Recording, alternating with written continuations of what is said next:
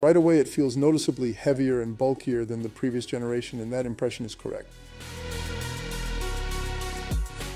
Even the gimbal protector has grown to a massive size, but I actually like how it doubles as a propeller holder. The body is built with the same DJI quality you would expect, but there are some design changes. One major difference is that the folding arms can now be opened independently, and the rear arm doesn't even touch the ground when unfolded. The gimbal design itself looks a little unusual compared to the sleeker Mavic 3 version. I personally preferred the old look, but aesthetics don't matter much here. What counts is the technology. This gimbal uses a better sensor system, can rotate vertically, and even offers 360-degree motion.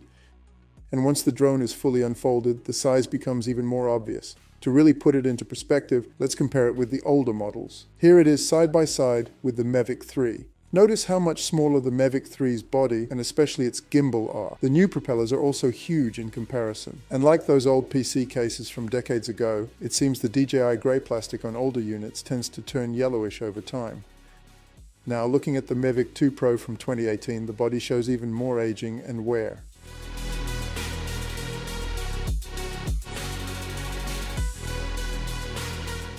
See how far DJI has come in terms of build and size.